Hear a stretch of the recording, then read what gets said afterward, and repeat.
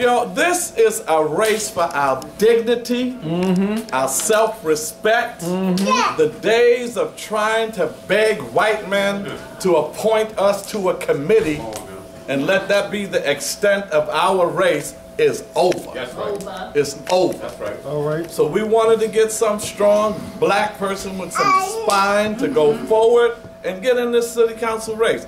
Right now, just so that you know, only the council members can vote for speaker. It's 51 city council members. So whoever gets 26 votes wins. And what has happened traditionally, the Democratic Party bosses get together and they have control over all of the city council members in their borough. Because why?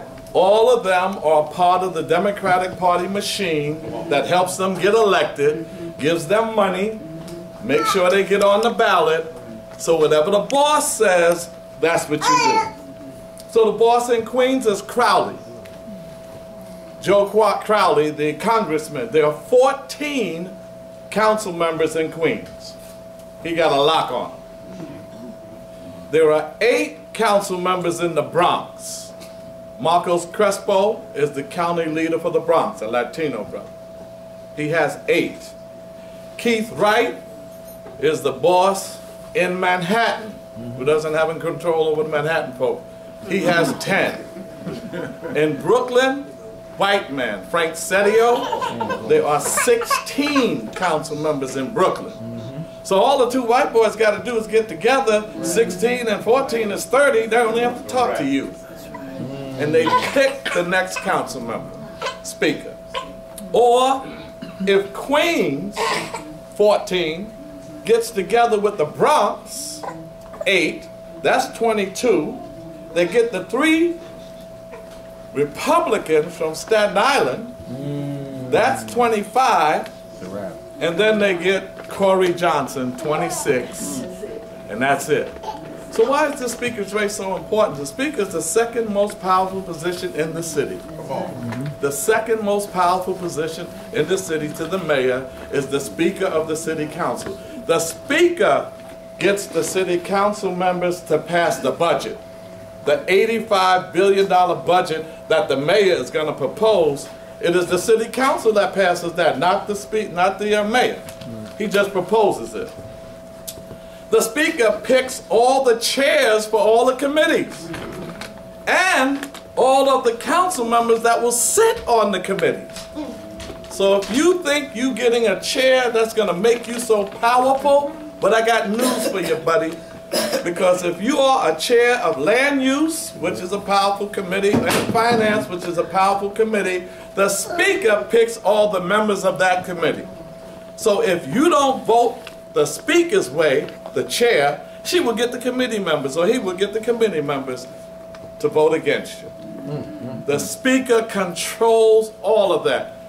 We had the Fresh Democracy Council when I first came in. We made some rule changes because the speaker used to tell you how much capital money you're going to get for your district and how much programmatic money you're going to get for programs in your district and how much money you're going to get for your staff.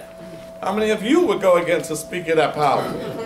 If you was in that, you would say, hey, Charles, thanks for getting me elected, but I got to get something for my community. I got to get something for my people.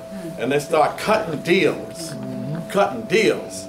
So this time around, we said, you know, when the city council started, it was all white people, had the city council presidencies. Then they turned it to a speaker position. You remember Peter Valone. He was the city council speaker, powerful from Queens, white man. Y'all remember Gifford Miller? He was another city council speaker, white man. And by the way, he was a less qualified white man. That's when I first came in 2002. I said, you know, what about Al Van? Al Van just came out of the state assembly, you know, had the credentials. Now a city council member. What about Bill Perkins? He was in there. You go with Gifford Miller? No, nobody even heard of him. That's right. If you had the credentials of Gifford Miller, they'd kick you out of the city council. They were far more qualified, but the bosses said no. A white man from Manhattan. So we didn't get it. The next time around, here comes Christine Quinn. A white woman from Manhattan. I said to the council members then, I said, come on, y'all. It is 27 of us. 27 when I was in there. 14 blacks, 11 Latinos, and 2 Asians. I said, come on, y'all. Later for the bosses, free yourself. Run off the plantation. You can do it. I couldn't get them to run. I said, one of you run. Tish James, you run. I don't want to. They might punish me if I don't win. Leroy Comrie, why don't you run? No, I ain't getting punished. None of them wanted to run. So you know what I did? I said later for this, I'm running. Some of you were in the balcony. When I made my speech, I said, I'm running. Because what they do, even when they put their hat in the ring, or their scarf in the ring, what they do is they do it so they can negotiate for a chair. Exactly. Not to be speaker, to negotiate for a chair. So I ran. I almost won. It was a close race, 48-1.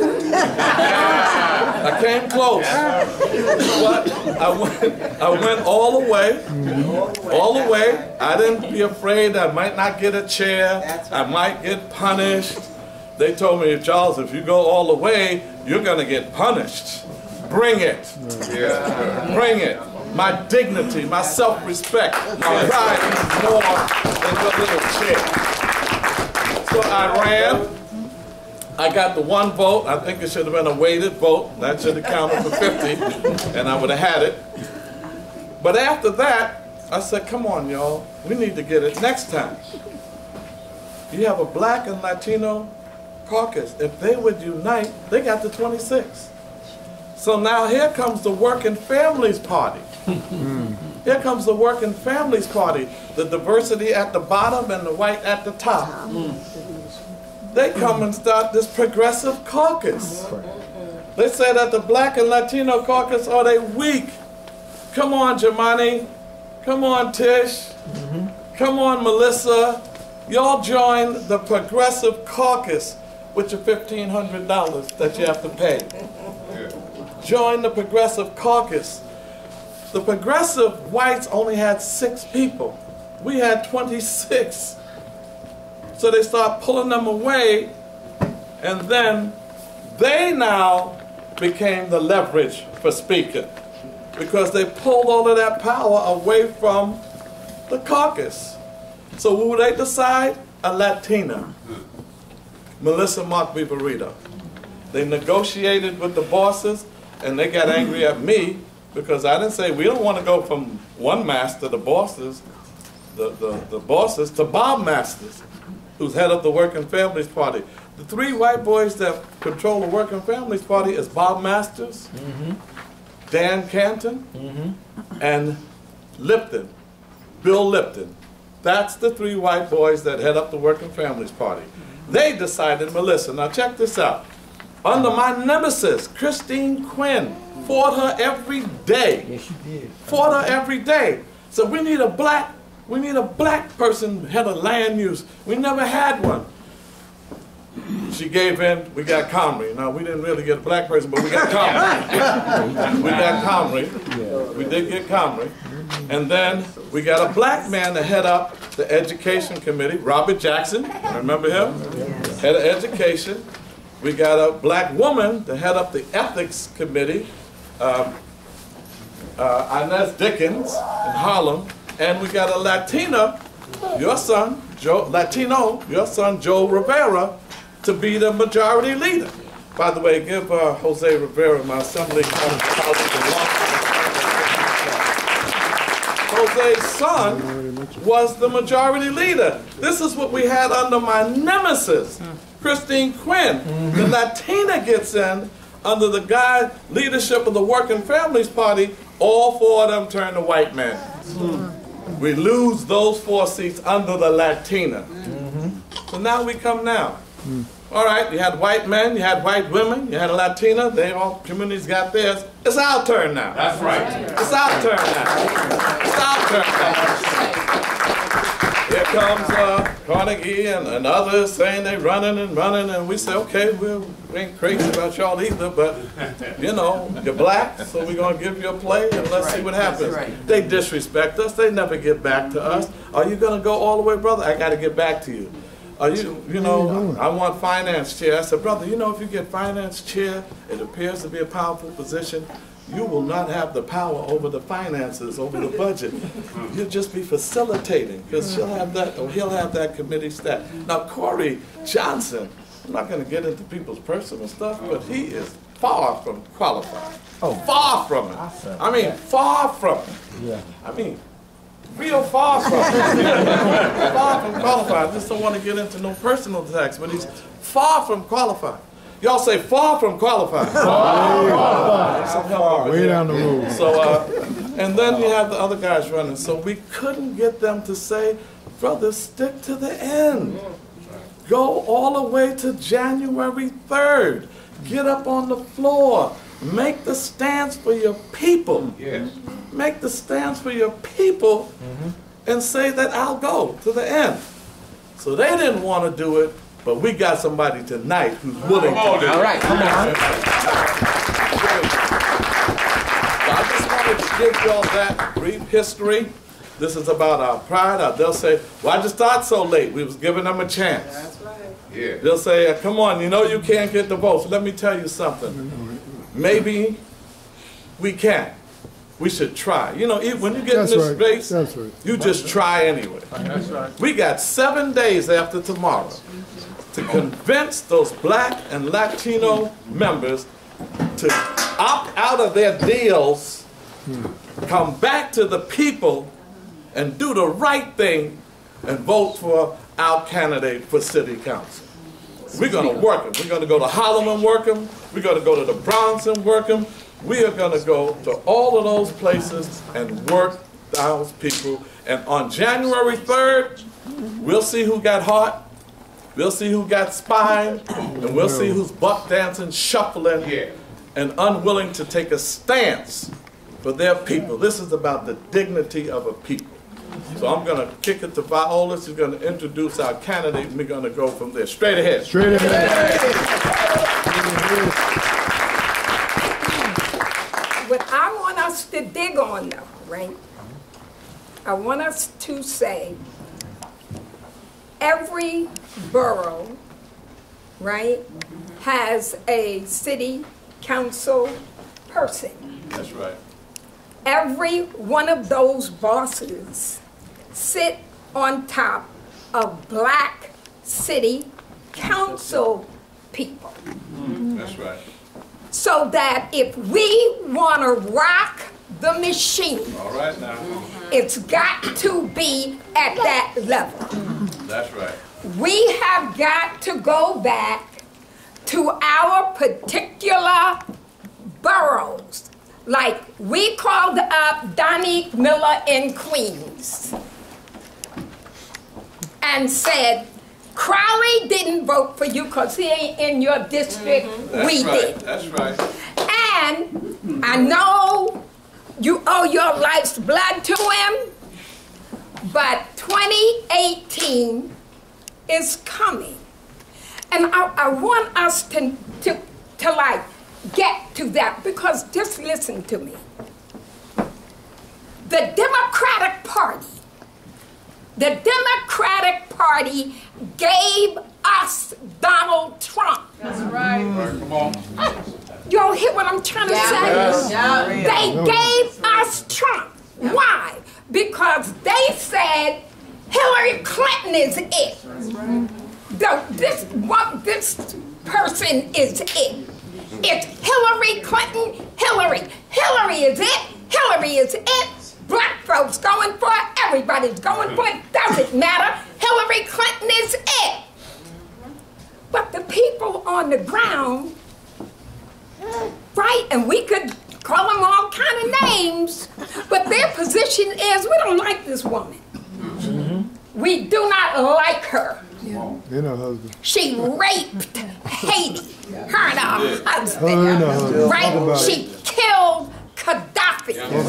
Right? Talk about it. That she was the hawk in the Democratic Party. Snake. Right? She was the hawk.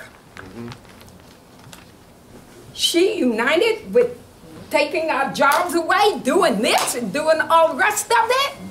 So those people on the ground, yeah, they were white, uneducated if you want, blah, blah, blah, blah, blah, but they knew she wasn't in their interest.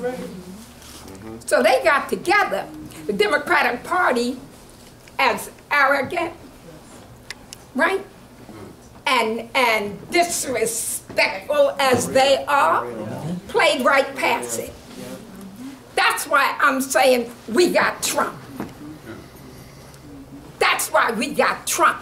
But we can't allow the Democratic Party, and be clear, y'all, be clear. We may not win this one. And hear me, I'm saying may not. But what's the other side of that? We dialect vision. That's right.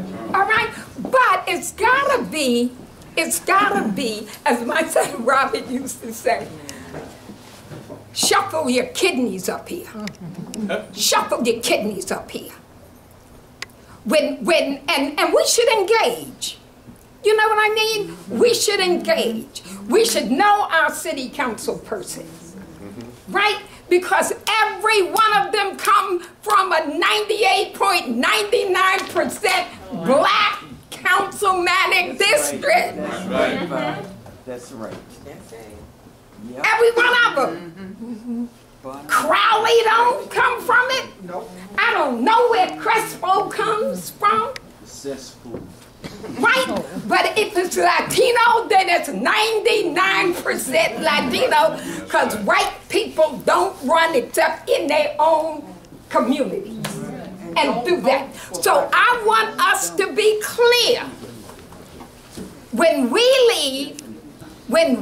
leave here, that we are clear that the boss is not going to, at least to us, tell us who is going to lead the city council. Y'all with that? Yeah. All right. So that wherever you're from, get your council person's name.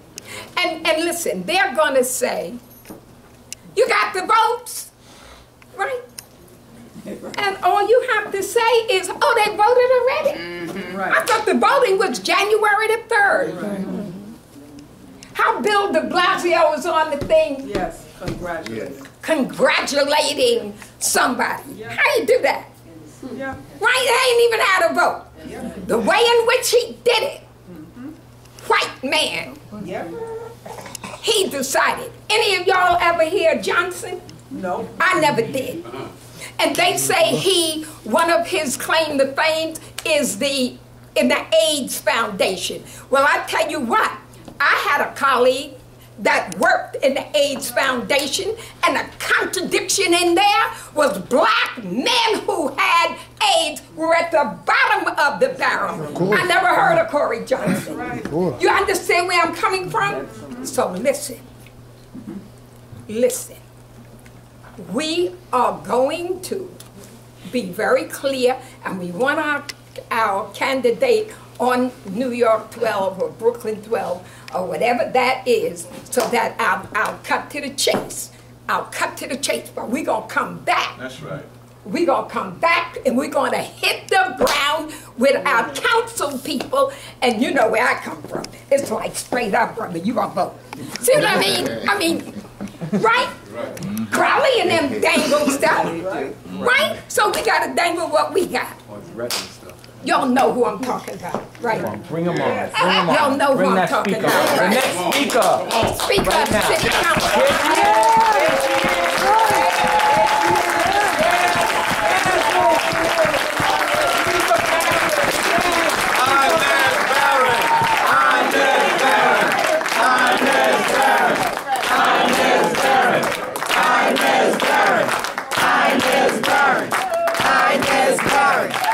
Inez Barron.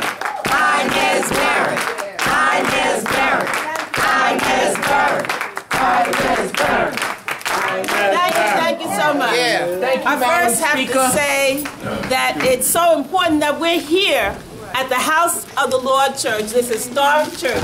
You look on the walls and you see the history of the struggle and the history that this church has been in the leadership of. So we're so pleased that we're here at the House of the Lord Church.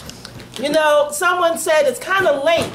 Well, I'm offering myself because no one else was willing to say that they would go all the way. No one else was willing to say that they wouldn't compromise the push for being Speaker by accepting a plum chair position of a select committee.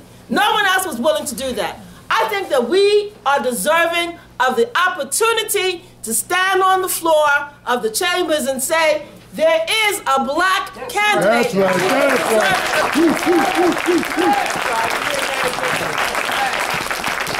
It's interesting because there's certain people here who, from the time that I was elected 4 years ago, said, why don't you run for Speaker? That's right. My position was always, I will get behind whoever it is that the body brings forth as their candidate.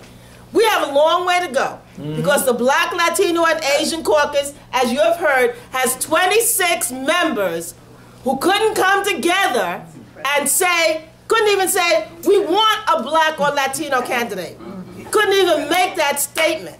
So we need to get the consciousness for these people raised, and where we can't raise this consciousness, we need to get the fire under them and tell them that there are consequences when they don't stand up for our people. Our people are deserving. And I'm here to say that I'm here for a paradigm shift. I'm here to shift the way it has always done, and I'm following in what my predecessor, now Assemblymember Charles Barron, did. Because this is what he did.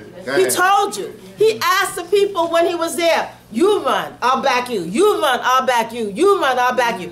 None of them were willing to do that.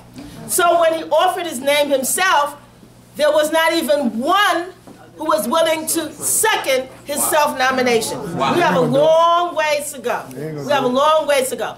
I'm offering myself because our children, my grandsons are here, Solomon and Osai are here, my son and his wife are here. They need to know that we're not in this to jockey for positions and get a chair for ourselves. We're in it to say that we're qualified to be the Speaker, and we're going to stand on the floor and make you count our votes. Shirley Chisholm gave us the example of what we should do. She went around the country. She knocked on doors. She presented herself and she said, I'm running for president. She did it, and she set that model back then. Here we are in 2017, almost 2018, and we don't have someone who's willing to say, I want to be Speaker. I'm going to present myself. If I get 1 vote, 2, 3, whatever I get, I'm going to be on the record to have that done. If we can't get that, then we have not been able to stand on the legacy of the great people who were here before us, who gave their lives, who sacrificed, who said it doesn't matter if you, quote, punish me, and that's the word, unfortunately, that they use. It doesn't matter that you plan to punish me. I'm going to stand up for our people. I'm going to stand up for our dignity. I'm going to stand up to say that this is the way that we should go. So for those of you who don't know, my background is 37 years with the Board of Education. That's right. Come on. And a part of that time, I was the executive assistant to the superintendent, which meant that I was his liaison to the principals in about 25 schools. So I know how to deal with people who are in other equal positions, who have a responsibility that they have to report to me as that person, or that we coordinate and come together. The Speaker has a lot of authority. That's right. We know they talk about the equity gap in terms of income, jobs, employment, all of that. The person who is the Speaker has an opportunity to offer initiatives, to design programs, to help correct the shortages that exist. As a black Speaker, I can promise you that I will do much to close that equity gap. I will do much to close that equity gap. Say that again. That's right. The equity gap that exists in housing, in healthcare, in education. That's right. And they talk about criminal justice reform. I will make it an issue to talk about our political prisoners. Talk about those persons who have been incarcerated and have not put on the table. I can do that because I will be the speaker, and I will create that kind of platform that will allow those issues to come forth. My God. I want to be able to say to you, what I'm doing is at your request, at your support, at your insistence, and that I'm willing to go forward to be that servant leader, to serve you, and to lead the city council as your speaker.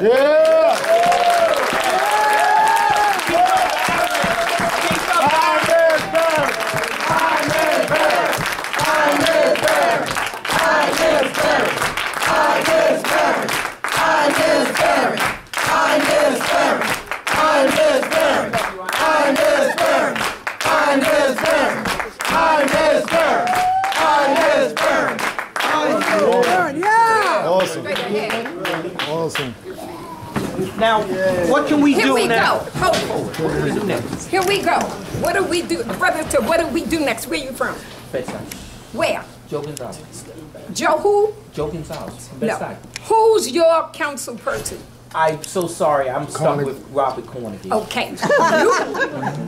Tomorrow morning at Carnegie's door, you're there.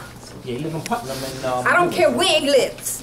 You're at his door tomorrow morning, knocking on the door, telling him he's going to support. Inez Barron. Right? Inez You understand Barron. what I'm saying? Yeah. And that, see, minimally, y'all, if it's real, then you got to show. For real now. You know, clapping and, you know, that ain't gonna get it. It's not gonna get it. You heard Inez said that Shirley went through the whole country, right? Well, we can go through these little 5 boroughs, right? And we say to our council people, you are going to support who we want you to because we elected you. Let me tell you all something. You know, I mean, come on. Power concedes nothing without a demand. Say that again. That's right. I mean, nothing. We will say to our council people, we elected you to represent us, not Crowley in Queens. Because we don't see Donovan. You know, we'll go see Steph. See, because y'all ain't timid, right? No. And let me tell you, and it's not against the law to lobby your council person for your issue. It ain't against the law. It ain't breaking nothing. It's you. That's your right. You can lobby your council person for your issue. That's right. You really can.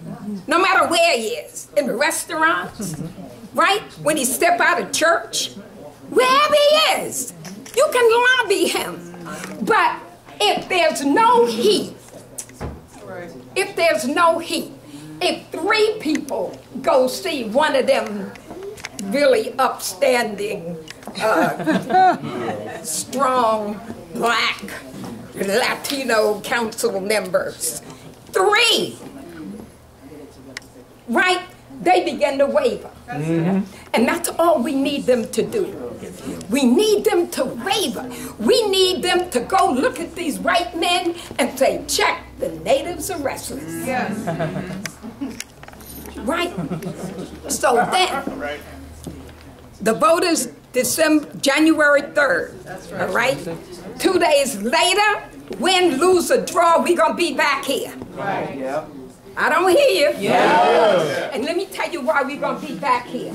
Because whoever the speaker, even if it's Inez, we are going to see Inez.